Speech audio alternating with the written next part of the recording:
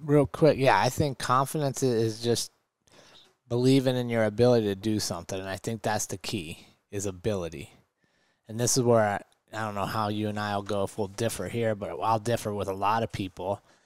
I do not believe in the fake it till you make it mindset, right? I don't believe that you can just stand in the mirror and tell yourself that you're capable and you're beautiful and all those little mantras and build confidence. I think that's lying to yourself. Now, let me preface though, because I know some people are like, oh no, I do it all the time.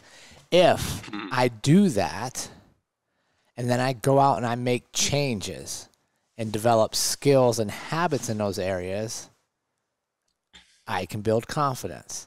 But I think too many people are tricked into thinking that confidence is just belief without action. And that's where I would say that I completely disagree. I think you have to have action or you're just lying to yourself. Okay.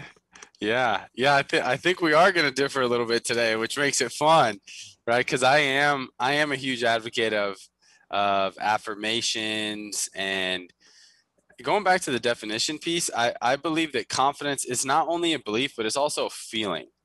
It's an emotion of to where you can really feel that confidence come within. And I think that the things like affirmations and mantras are, they help bring up that feeling. But I will agree with you in a sense that, yeah, you're absolutely right. Like true confidence, especially when it comes to abilities, like having confidence in certain abilities, it's not just going to come from you being like, I'm a great fighter. I'm a great fighter. No matter how much you say I'm a great fighter, you're not actually going to become a great fighter unless you're actually training.